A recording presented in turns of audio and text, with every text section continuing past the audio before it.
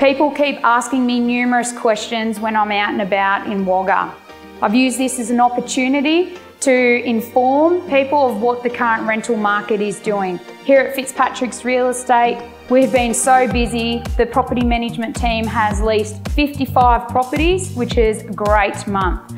Obviously, with the influx of potential tenants migrating from the cities due to the impacts of COVID and being able to work from home, this has caused a lot of low stock and high demand. It also has put a strain on current potential tenants looking, because rental properties have unfortunately increased from their perspective, but obviously is great from an investor's perspective. The Riverina vacancy is currently at 0.6%. Fitzpatricks has stayed consistent under the 1%, and we're currently at 0.3%.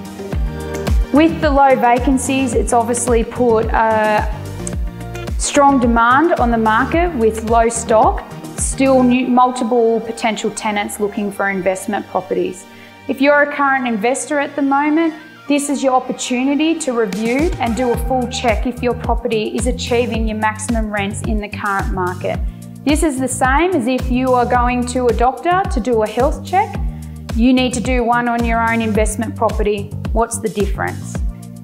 This is now the perfect time, if you have got the investment property, to please give me a call.